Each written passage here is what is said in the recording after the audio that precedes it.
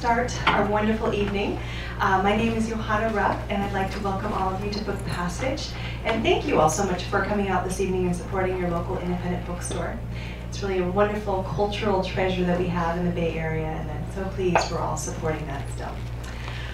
Tonight, Book Passage is proud to welcome C.W. Gortner, best-selling author, former fashion executive, and beloved Book Passage Mystery Conference faculty. We're so pleased he's going to be back with us again for our 22nd annual Mystery Conference in July.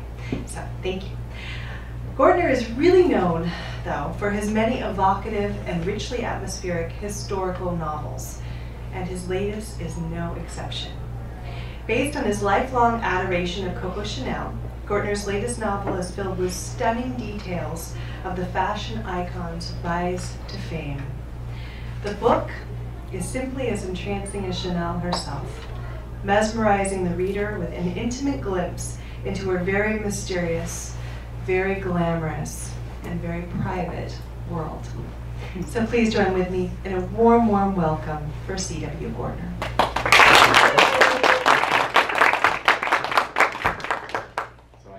So if I have a little bit of salad in my teeth, just ignore it. It's like my dread. I always eat before you guys, and I'm like, oh my god, do I have something on my teeth?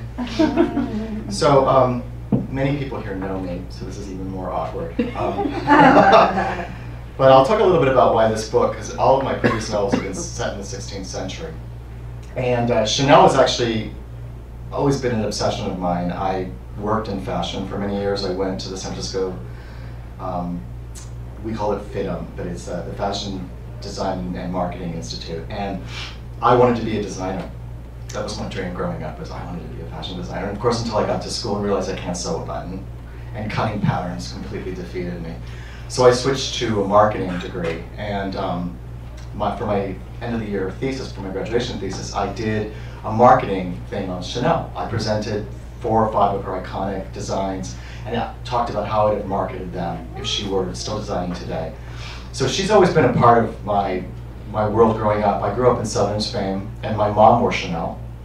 And I always remembered she would wear the black sheath, and she'd put on all the pearls. And one time I asked her, why all pearls and no earrings? And she would turn to me and go, well, because Chanel says less is more.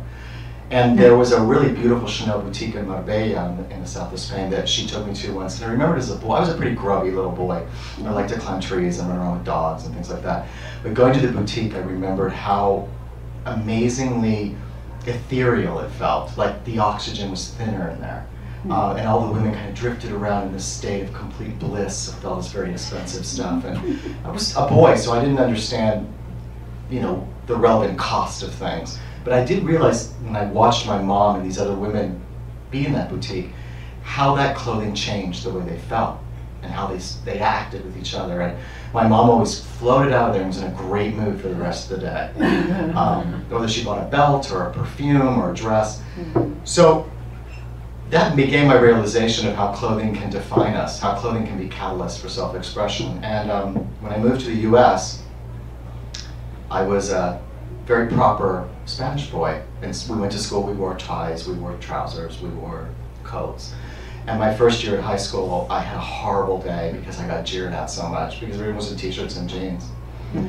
But I later on went into the drama department and found a lot of very exotic Baroque people who wore flamboyant scarves and purple, and you remember this. And it made me realize that clothing is a catalyst, that clothing can be not only what we put on, but how it makes us feel, what we do. And Chanel understood that very much from the start. So after I graduated from my Fashion Institute, I went to New York and worked in fashion for a number of years, and then came back to San Francisco and did the same. And I worked with a lot of really great designers. And the ones that persevered were always the ones that had this innate sense of what was coming before it arrived. So fashion requires a bit of a genius because it's so ephemeral. And you need to sort of anticipate a trend and know how to control it in order to be successful with it. And Chanel very much showed that, which is really amazing considering her background. And the designers I worked with also showed that. And that experience informed the writing of this book because I was able to understand some of the things that she went through having experienced it with designers. The need to create something, the need to find funding for it, how you present it, all of that. But I didn't start with this book, obviously. I did my tutor. So this book was born, I had delivered the Tutor Vendetta, and it was over the holidays, and I had this free time, and I'd get grumpy if I'm not writing. So I had been wanting to do this Chanel novel for a while, but it was beyond my brand. My publisher wouldn't know about it. I wasn't under contract for it. So I decided to just take a chance on the book, just see if I could get the voice, see if I could have some fun with it. And it was an amazing experience because when you get published, you still enjoy writing, but you're writing for your reader, you're writing for your editors, you're writing for yourself as well. But the way you approach the work is different because it's your job now. And I used to write while I had a full-time job. So I would write on weekends, I'd write at night from 9 to 11. So going back and writing Chanel the way I did, I wrote the book on spec. I wasn't under contract, so I wrote the whole book before I did anything about it. And it gave me back that joy that I used to have in writing, where I was just writing for the complete thrill of it, without any expectation of what people were going to think. And I didn't even want to submit the book originally, because I was liking it so much. When you surrender your book to your agent and to your editor, suddenly you're faced with people's opinions. And I didn't want people's opinions, I just liked the book and wanted to keep it. But when my agent finally said, I know you're working on something, you're always working on something, send me pages, she thought it was a really magnificent approach to the story. And it's changed everything. It changed my publishing house because it was preempted by another publishing house on it. And it launched me into the 20th century. So she's really been transformative for me.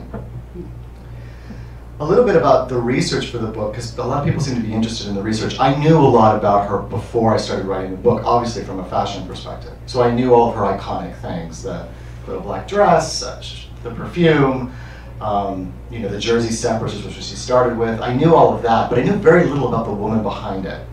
I heard certain things, but I never focused on it. So when I began to research her book, her life, it really involved a lot of reading. There's been a lot of biographies written on her, and all of them take a slightly different take. And recent ones have been very condemning and critical of some of her activities during World War II.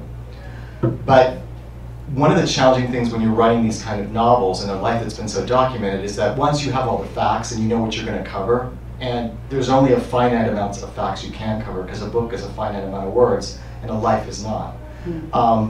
Then you have to get into the skin of your character, especially because I write in first person, and I'm a guy. So I may know a lot about fashion, but I don't know about Chanel's struggles until I try to get in there.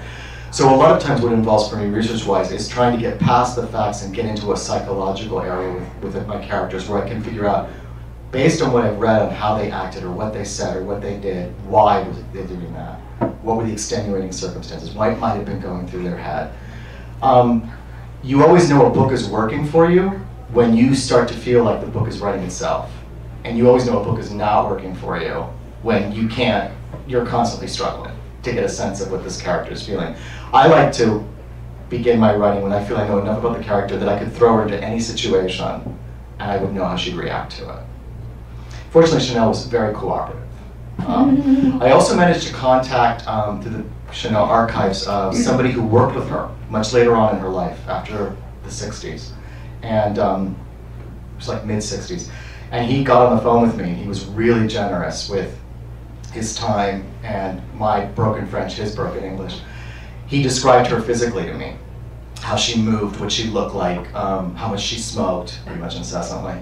And sort of her energy, and that's really important, because I've written about people that died, 500-600 years ago. There's no way I'm going to find anybody who knew them. But to actually talk to somebody who knew this woman and had a sense of what she was like really helped inform my creation of her, and that's important. I think one of the important things to recognize about Chanel is that she was abandoned as a child. She was born into a very impoverished background. Her mother was a seamstress, but one who worked in the backs of stores. She took in mending. Her father was a vendor. He sold different wares in different marketplaces of France. It apparently wasn't a happy marriage. And when she was 12, when Chanel was 12, her mother died of tuberculosis, which was common in those days. And the father didn't want to take care of her. He didn't want to take care of his family. He didn't want the responsibility. Most of the Chanel men, historically, were wanderers, and he was just one in another line. So he broke up the family. Her brothers were literally given to farmers, which was common to do with impoverished children. And Chanel later on, years later, found out about her brothers, where they were and all that, and they had a very rough time of it. While Chanel and her 2 sisters were sent to this convent orphanage that was up in the mountains, in the middle of nowhere. And so from the age of 12, she lost trust in people, and especially trust in men. What's interesting about her time at the convent, though, is that it wasn't miserable. They nurtured her sewing skills, and also she got to be in this world of self-sufficient women. And they grew their own vegetables, they brought their own food, they did all kinds of sewing and mending, and they did trousseaux for women that were getting married, so she got to learn all this delicate needlework.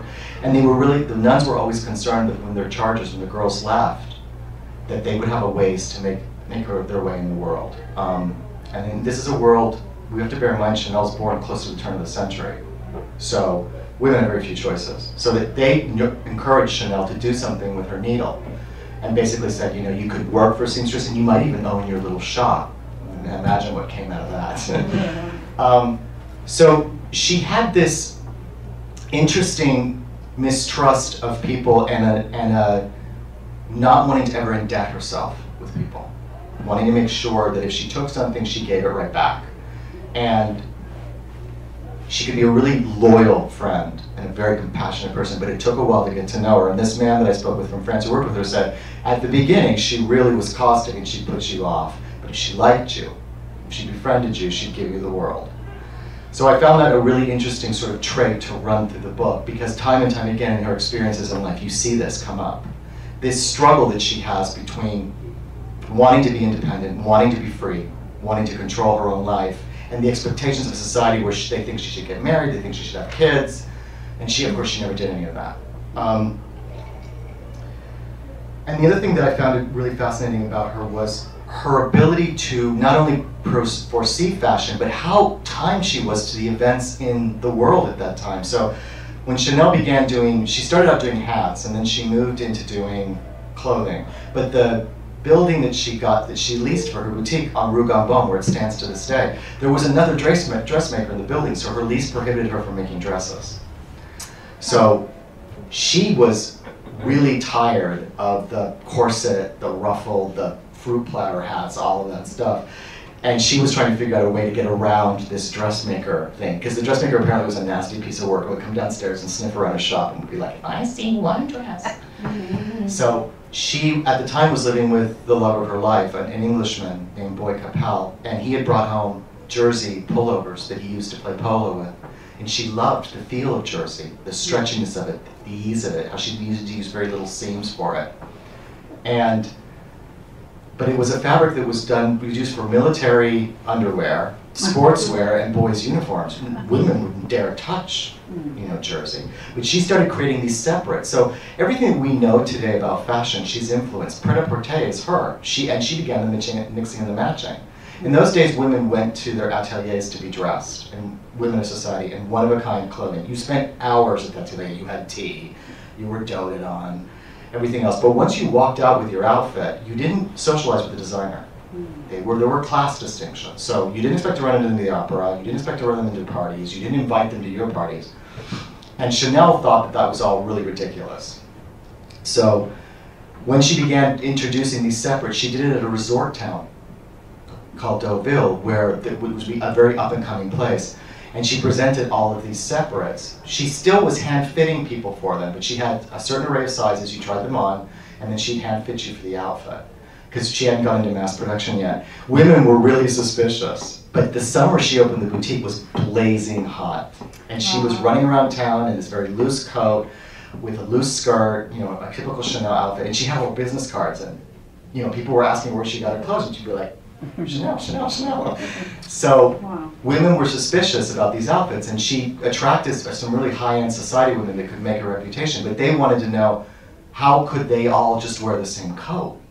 And what's wonderful about Chanel is that she not only anticipated that eventually women wouldn't want to be trussed up like turkeys in corsets, but she taught women that it wasn't the coat that made the woman. The woman wore the clothes. Clothes don't wear the woman. So she would tell them, it doesn't matter if you're all wearing the same coat. It will look unique on all of you because each one of you are individual. So she did this empowerment thing along with her clothing that really was effective. And then when World War I hit, of course, women were suddenly working in infirmaries, driving ambulances, you know, doing all the things that meant driving streetcars, and they couldn't do that in a corset. So there was this rush on Chanel's clothing. And when she herself said once that when she woke up after World War I, she just woke up one day and she was famous. Very famous. It took her a couple more years to break down the barrier, that barrier between designer and society, but she was determined to do it, and she did. Also with her perfume, it's a really remarkable story because designers had had perfumes in the past, but nobody had marketed a signature perfume actually well. And most of those perfumes were heavy, musky, flowery scents that designers would actually have made for the atelier. They'd give them as gifts to their high-end clients. And it was a way to keep a woman wedded to the atelier so she didn't shift. Chanel wanted to do a signature perfume, and everyone told her she was crazy to even attempt it. But she had heard of this mythical formula that she wanted to chase down, and this man who had made it, and she did. She also took advantage of a new science that was emerging, which is now standard in the perfume industry, which is mixing alkaloids and chemicals with natural scents, because it gives perfume it gives that lasting effect. Natural scents fade very quickly. And so she decided that she wanted to make that kind of a perfume. And the number 5 comes from the test sample, because when she had it brewed up and they were presented to her, number 5 was the one she liked. But what's so serendipitous about it is that number 5 was always her talismanic number. She was a Leo. She always believed in number 5 was her lucky number. And all of that comes from the convent, because the pathway in the convent that leads to the chapel has these really beautiful 5 pointed stars in it. They're really wonderful. They almost look pagan. And she carried all of that with her. So she launched this perfume really subtly. She actually had the perfume samples delivered in the same type of test bottle that she had smelled. It's that square bottle you still associate with Chanel. She had the stopper designed as Place Vendôme. It's the shape of Place Vendôme. And then she just had all of the dressing rooms of her boutiques spritzed with it, and as the women were leaving that Christmas, she was like, a gift, a gift, a gift. And then she just waited. And soon enough, within a month, these women were coming back going, you have more of that perfume, was at the opera, and everybody loves it, it stays forever. And she launched it with no publicity, she just let word of mouth do it. And it became the #1 best-selling perfume in the world, and to this day remains one of the top-selling perfumes. The $1 billion empire she built right there. She also designed costume jewelry. Everything we associate with costume jewelry is Chanel, because she got some gifts of real jewelry, and she felt it was ridiculous to walk out the door with, like, you know, $17,000 worth of pearls around your neck. So she thought it would be fun to mix and match it with fake stuff, because she was a practical jokester. So she set up workshops where she imitated Byzantine and Renaissance jewelry and started this craze in costume jewelry that we have to this day. And it was all to just conceal what was real and what wasn't. Because she didn't feel like it was necessary, that you didn't need to wear estates on your back, that you should have fun with what you were wearing. And then pret-a-porter is something that we all live with today. I mean, we all buy our clothing off the rack, basically. I don't know any of you, but I've never been fitted for anything. And the way Chanel found out about pret-a-porter was that she was invited to dress stars in Hollywood, and at the time it was $1 million contract for a year's worth of work, which was an astronomical sum at that time. It was the Depression. She went. She wasn't impressed with Hollywood. And though Hollywood was very impressed with her, her clothing didn't look really well on the screen. But on her way back home, she went through New York and saw places like Klein's on the Square and these other very, you know, low-end clothing where they were literally selling clothes off the rack. And what was happening was these mass manufacturers were going to the Paris shows, sketching everything they could see, and then reproducing them with zippers. So she realized right then there that for $5 you could be wearing Chanel, if not the label, the association. So being very perceptive of how trends change and how to keep on top of them, she thought this is the future. Couture is going to be an exclusive thing. You know, women are not always going to want to do couture. And she already had begun some of that with her mix and matching, but she actually went back to London and staged a collection for charity where she invited all the mass manufacturers to go and they could license whatever they saw and mass produce it. And of course, designers like Elsa Schiaparelli and a number of other high-end fashion designers lambasted her for denigrating couture. But she actually was really ahead of the times, and it made her a lot of money, and it saved her business, which was suffering because of the Depression, like everybody was. there's a lot that's really fascinating about her, and there's a lot that's controversial, of course. Her behavior during World War II has, for many years, was kept kind of under the table. And there's been a lot of recent declassification of French intelligence documents and a number of other books that have come out that have accused her of a rabid anti-Semitism, collaboration with the Nazis. Some of these books, when you read them, you actually picture her standing in front of the Ritz ready to welcome them with open arms and a glass of wine. The truth is that that's not true. She fled Paris when the Nazis came in like everybody else did, very afraid. She closed down her boutiques. As soon as the war started, her comment to her friend was, "This is not the time for fashion." And she fled. She went to her nephew's home, and his wife and his daughter were there. And then she found out some unsettling news about her nephew that compelled her to go back to Paris. And that's the part of the book that's really interesting for me for writing, because exploring the occupation of Paris under the Nazis is a really interesting thing to research, because it's not black and white, it's all gray. People are making choices out of survival. And women really got the hard end of the stick after the war. The Free French arrested over 5,000 women that they shaved their heads, they paraded them through the streets. Some women were hung from street lamps. And all these women were trying to do was put some food on the table and survive an occupation that came on very suddenly because nobody expected the Nazis to reach Paris as quickly as they did. She became involved with a counterintelligence officer who's very mysterious and enigmatic to this day.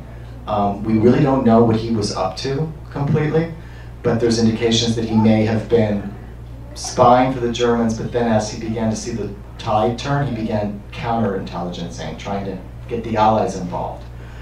So I investigated some of that. He's an interesting character, very enigmatic, very much the type of man Chanel would have been attracted to. You know, he's chic, and she liked a man's man. And he was arrested after the war, which is curious, and held by the English for a number of months before he was allowed to escape, but charges were never pressed against him. And Chanel was also arrested after the war by the Free French, but was mysteriously let go. And there's speculation to this day as to why. Did they not have enough on her? Some people speculate that Winston Churchill intervened because she was friends with Winston Churchill. But she definitely undertook a mission, a spy mission for the Nazis, which is almost a farce. She ends up in Madrid in a situation that's just completely untenable. There's nothing she could do about it. So that's all in the book as well. She's complicated. She's not always nice, she's caustic, and she's arrogant. But I like my women with rough edges. That's the way I like them. And I found her quite remarkable, not only for what she did in fashion and how so much of what we know today about fashion is based on what Chanel did, but also how she influenced her history and how she moved through this enormous swath of history. I mean, from the turn of the century through 2 world wars, and into the 50s and the 60s is quite amazing. My book ends after World War II, but it's bookended by her appearances in *54. She went into self-imposed exile and came back in '54 and relaunched herself. Chanel was always reinventing herself. She had wonderful sayings. One of them was, if you were born without wings, don't do anything to prevent them from growing. And she just was never afraid of shifting or changing. So that's my spiel. Questions?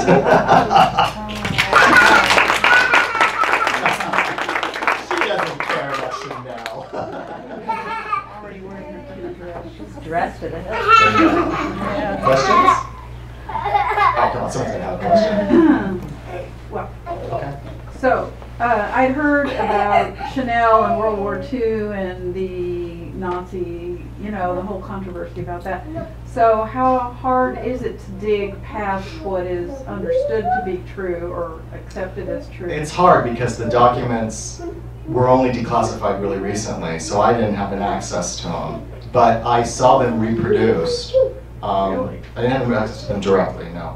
But somebody at the archives, when I was contacting them, who introduced me to this man who worked with her, he sent me some mimeograph pages. But, you know, they're in German. I mean, I don't speak German, but I was able to get them translated.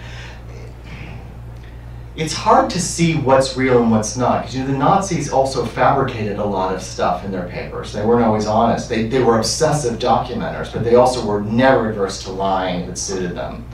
So, and the name of her mission is, you know, Mission Model Hat. It's just like so ludicrous. You almost can't take it seriously. But it was tough to move around because it's being divided into camps. Remember, in France, there's a lingering sense of shame over what happened during the war because there was so much collaboration. The Vichy government sent, thousands and thousands of Jews to their deaths. And so nobody really wanted this to come out. So I think it's a little bit of an embarrassment that this incredible French icon, who's such a bastion of fashion, it's a $1 billion empire to this day, may have been sleeping around with Nazis. She definitely was sleeping with one that I know of. But the documents don't reveal a lot about the missions. They reveal that she did meet with some high-end people in the Abwehr, which was the German intelligence division, but there could have been other explanations for it. I found a really reasonable one that nobody seems to have been talking about. Even her biographers kind of bypass it. And I'm like, wait a minute, she's got a Nazi who's been captured. I mean, she's got a nephew who's been captured. That's an issue here. She had very little family, and this nephew was her sister's son, and she had cared for him since he was a boy, paid for boarding school in England, and he was drafted into the war, and they caught him as they broke into Paris. And all of those men were sent into concentration camps. In fact, her nephew never got past what happened to him. He died of tuberculosis that he acquired in that camp in his 40s. So there are a lot of reasons why she may have acted the way she did, and some of them were driven by survival. I think at that point her boutiques are closed. She's not presenting clothing. We also forget that people like Maurice Chevalier, who everybody loves, he danced and sang his way through the occupation of Paris every night on the stage. Many of the designers reopened their collections and presented them to the Nazis and their wives. Well, people didn't have food to eat. Exactly. So one of the things I try to do when I write my books is I don't want to judge my character. Because the moment I judge, I lose my empathy. I make decisions about them. So I leave the judging to the reader. I present what I think is a plausible reason for her behavior, but it's up to the reader to judge her if they want to judge her. But I'm not big on judging anyway. It's just not my thing. No. Anybody else? Now, your book covers an enormous amount of years. Mm-hmm. Was that a really difficult proposition for you, or you could see what you wanted to leave out? Once I researched her life, the arc is so incredible. It's you can't make it up. She goes from 12 being nothing, no one, scared out of her mind. She just has this arc right up, and it had to end with the war. It had to, because it's where everything that she's learned and everything she's done is put to the test, for better or for worse. So it wasn't really a challenge to me. In this book, it really did kind of write itself, which is bizarre to say, I know, but I had less trouble writing this book than I've had any of my other books, when it should have been the opposite. But she was just someone that I really felt like I understood.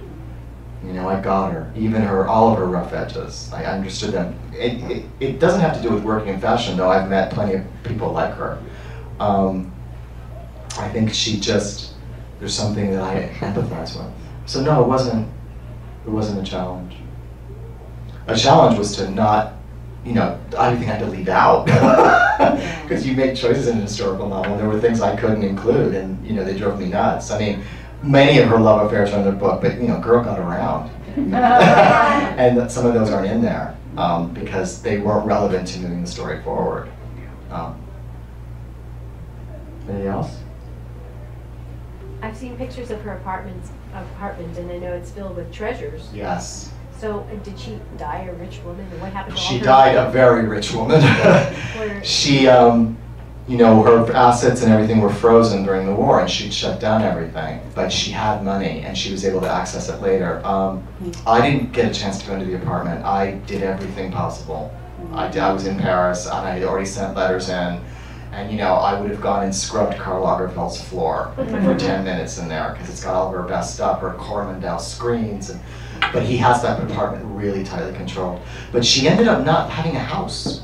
The house she had the longest was her southern villa in La Paz, and she eventually sold it. She'd stay at the Ritz, or she'd stay at the apartment, but the apartment has no bedroom. She never had a bedroom built in there. She would just rest on the couch. Because apparently, this man I talked to said she was so energetic that she only slept like 2 or 3 hours a night in her 70s. The Ritz is a Mad. nice place to live. I wouldn't kick myself out. I did get a chance to go to the Chanel archives outside of Paris, and that was a really wonderful experience because they were really nice to me, and they gave me a beautiful gold pin, which I should have worn tonight. That's a celebration of the 100 years of her boutique, and they're very rare. You can't find them all the time. But I couldn't get into the apartment. Lagerfeld wouldn't. Ironically enough, the following month, a Vogue photographer arrived from English Vogue and photographed the apartment. And then, of course, Lady Gaga's just been interviewed in there, dressed in Chanel pink. So I think he was trying to restrict access to the apartment because he had these things lined up. He's trying to slowly open it up. He's been very protective of her legacy. Did she ever marry or have kids? I don't No. know if you mentioned that or not. Oh. No, she never married, she never had children. Someone once asked her, and she said, I want to be loved, but every time I have to choose between a man and my dresses, I choose my dresses. And that's a statement that's very much Chanel. It isn't about the dresses. It's about what that represents, that freedom, that ability to make her own life and make her own choices. I think what's wonderful about Chanel and how she still influences today is that many of us still wrestle with the issues she did. Can we have it all? Can we be, great workers? Can we be great parents? Can we be great spouses? And I think Chanel recognized in her life that you do make compromises and you do make choices, and she wasn't willing to do it. I'll ask another question again. I thought it was interesting when you mentioned that she never had a bed in a Ritz. She never had a bed installed in the apartment. See, this was what I was wondering. Did you ever, when you write the book, whether she felt maybe somebody was after her, pursuing her, she didn't want to stay any place too long? No, she just was restless. As much as she was hurt by her father and by what happened, she had that same restlessness in her. So she wasn't content being in one place. She had, if you read the book, she has several residences through the course of the book, and she gets these apartments, she decorates them, she spends 6 minutes in there, and then she's like, yeah, I'm done. She just was, it was La Pausa, the southern villa, that she kept the longest. And what's fascinating about La Pausa is that the main staircase in the foyer of the building, she sent the architect who built that staircase to the convent to actually recreate it in every detail, but she swore him to secrecy. For many years, Chanel lied about her past. Her father had abandoned her, he'd gone to America. She'd gone to a boarding school, not a convent orphanage. She didn't want people to know where she came from. But something about that convent made such a profound impact that she recreated that staircase. And it's still there, by the way. The staircase is still in the villa's still there. It's owned by a literary agent now. Winston Churchill wrote part of his memoirs there. He used to go there in pain because he was plagued. Winston Churchill suffered very severely from depression, and he would go and spend summers there. It was the house she held on to the longest, but everything else would go. She had Gachet's villa in a suburb of Paris. She had a wonderful apartment on the Quai Tokyo. I don't know if you've ever been to Paris. The Quai Tokyo is a really, really cool place. She had a great apartment there with apparently a black lacquered ceiling. And there were mirrors, and when she walked in, it smelled really strongly of chocolate. And she asked her friend who was showing the apartment why, and she's like, the guy who used to live here was an opium addict. And he's selling it because he can't get opium anymore, because opium smells like chocolate when you burn it. She was so impressed with the black lacquered ceiling and the mirrors that she created the famous staircase in her atelier based on that. So she was like a magpie. She'd take from different things and reinterpret them. But she was restless, and she liked to move around. The Ritz felt like home, but a hotel is transient. That's why it felt like home. You may have already said this because I came a bit late, but how did she become good friends with Winston Churchill? She was dating the Duke of Westminster, who is, Simple. as I said, girl got around, who was one of the wealthiest men in England, the youngest aristocracy, and he was friends with Winston Churchill. And for a while, she was going to England and spending a lot of time there at this guy's estate, which is huge. It's like Downton Abbey. He is not so pleasant. He was rabidly anti-Semitic, and in fact got up and made several speeches in Parliament against the Jews and accusing the black market, the stock market crash on them, and that the same thing was happening to Europe. He supported Hitler, but he was also, the guy was just generally unpleasant. He was also rabidly homophobic and everything else you can imagine. But he did these fox hunting parties, and she met Winston Churchill at one. It's in the book. And they really liked each other. And how did she meet this dude? This Duke, she met him at a party. This guy had been asking about her. He had an eye for pretty women doing, supposedly he liked working people, which Chanel found was really amusing. And she was holding a party in Monte Carlo on a yacht for her 40th birthday. And he had tethered his, I describe it in the book as a beast. He had this enormous boat. He was a very big sailor. He loved to sail. He had this enormous boat that he just pulled up right next to the one she had rented. And he invited her on board. And the whole inside of the yacht, I've seen pictures, he decorated like a manor. So there's like oil paintings on the wall and, you know, wood wainscoting everywhere. It's really quite funny. And he pursued her. She wasn't convinced that she was interested in going with him, but he pursued her, and, you know, he's a duke and he's got a lot of money. Hard to say no. But Winston Churchill and her became lifelong friends. She knew Diaghilev. What was the source of their connection, do you think? Were they both witty or what? Winston Churchill really liked independent people. You know, what was in one of his sayings? Cats look down on us, dogs look up at us, but pigs treat us as equals.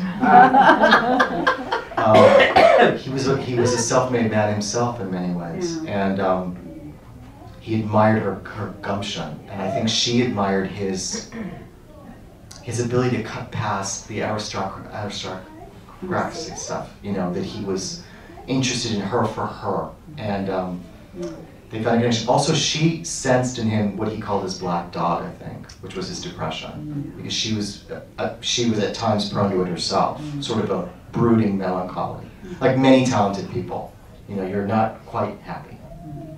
You know, I always say to myself, really happy people are usually a little bit stupid.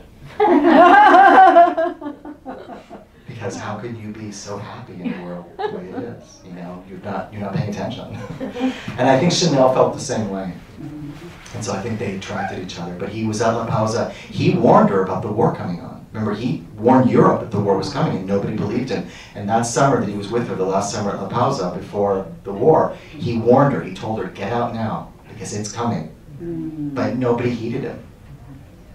He's a strong character. He's a strong secondary character in the book. We don't see him a lot, but what we see is fun. And the mission that she undertakes, Operation Model Hat, involves him. Oh my God! So, yeah, it's pretty great. Anything else? What's your favorite biography? My favorite biography. There's a biography called Chanel, Coco Chanel, by Lisa Cheney. Lisa Cheney. She's a British writer. And I think it's the most balanced. It's written by a woman. Many are, but some recent ones I've read have just been not good. I think people feel pressure because of what we know about her wartime things to pass judgment, to side with the right side, right? And Lisa Cheney doesn't. She actually looks at it impartially. I noticed that you wrote the book in first person, like, you know, it was you that was happening to you were Coco, but I was wondering if you did any channeling or anything like that. Kind of No, I'm very non-woo-woo. Yeah, that stuff all kind of freaks me out a little Might bit. have been helpful too, though. Yeah. No, I have a writer friend who does this. She meets with a medium for her characters, and she supposedly, Eleanor Aquitaine, has come out of the ether to tell her what color gown she was wearing on a certain day. But yeah, I don't believe any of that. I think that, you know, to be a writer is like being an actor or anything else. You need to be invisible. And there's no reason you can't be anything you want to be if you work hard enough at it to create a character. There's no reason that men can't write women, women can't write men, that we can't be whatever we want. We just have to do the work. And it is very much like acting. You end up stripping away pieces of yourself.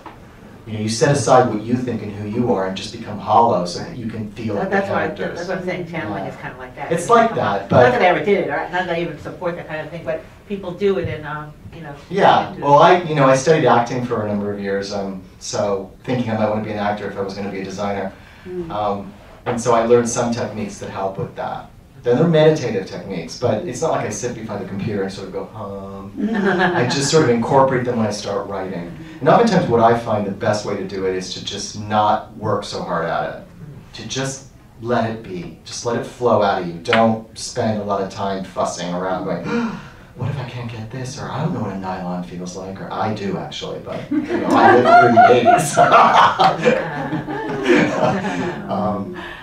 You know, you just try not to worry about that stuff. Trust your instinct.